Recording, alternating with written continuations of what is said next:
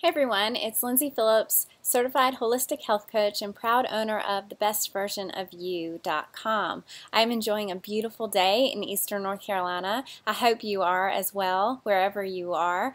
And I'm gearing up for an awesome holiday weekend. It's Labor Day, it's the last hurrah of summer, and it's my oldest son's 8th birthday, and my parents are coming in town. So I have a weekend full of fun and activity and beautiful weather. So I just wanted to pop in and give you a few of my quick tips on how we as a family make our long weekends healthy holiday weekends.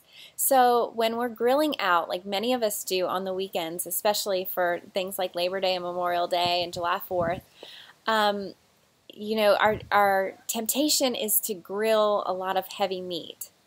And in order to cut down on saturated fat and calories, you can opt for some leaner protein sources, maybe some fish, maybe some ground bison and make your burgers that way, some chicken breast instead of the steak. And while you're at it, throw on some veggies. Make a veggie kebab and grill that up, or how about some grilled peaches? Peaches are delicious around here right now, and it only takes a few minutes on each side on the grill, and you have a delicious sweet treat for after your burger or your chicken.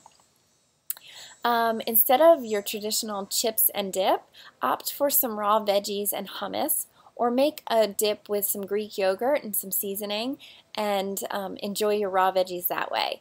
Cuts down on a lot of cholesterol, and you get some great servings of vegetables, and the kids usually love it that way.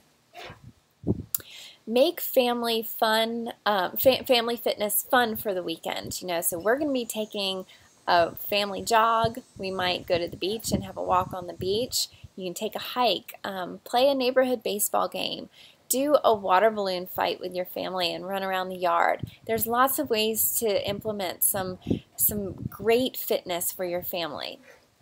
In addition, there's a lot of organized races, so if you are a runner, you might want to check that out as a family activity for you.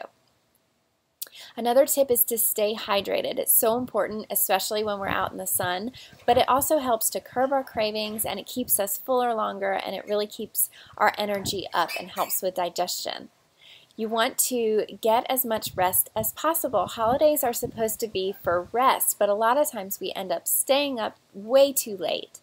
And especially for us mamas whose kids have already gone back to school, you want to maintain a normal sleep routine as much as possible. You don't want your kids to be sleeping late in the morning and staying up late, and then you have to readjust all over again come Tuesday morning for that back to school time. So you want to keep your schedule as normal and as consistent as possible.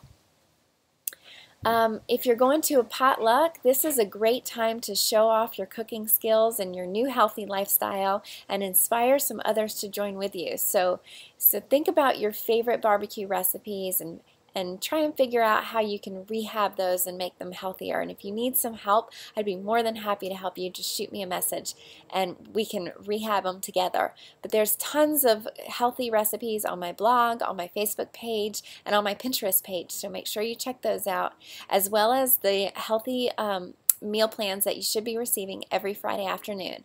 So those are just a few of my healthy tips.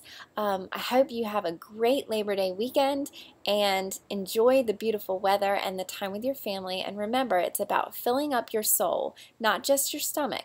You want to fill your soul with great family time, great conversation, some rest, some things that you enjoy. And then you'll end up craving those foods and emotionally eating a whole lot less. So have a great Labor Day. I'll talk to you later.